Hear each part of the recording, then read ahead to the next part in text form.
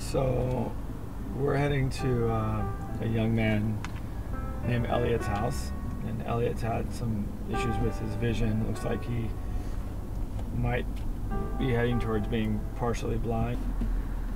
And so this came through actually a violin player, really talented violin player from Australia that also does piano lessons, and this is one of his students.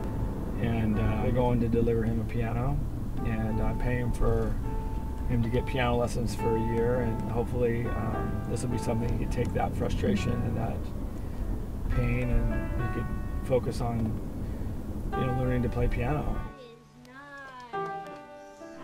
You have all these things here, but we gotta learn how to use them. See, they're all here, so we gotta figure out how we can control them. Oh, I think I.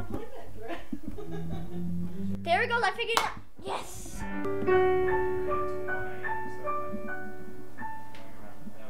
There we go. We wrote our first song. Just did. You're like really smart. You're like crazy smart. That's exactly what you do.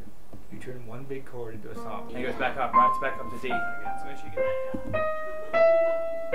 Good. Yeah, there you go. There you go. Perfect. So blown away by this kid.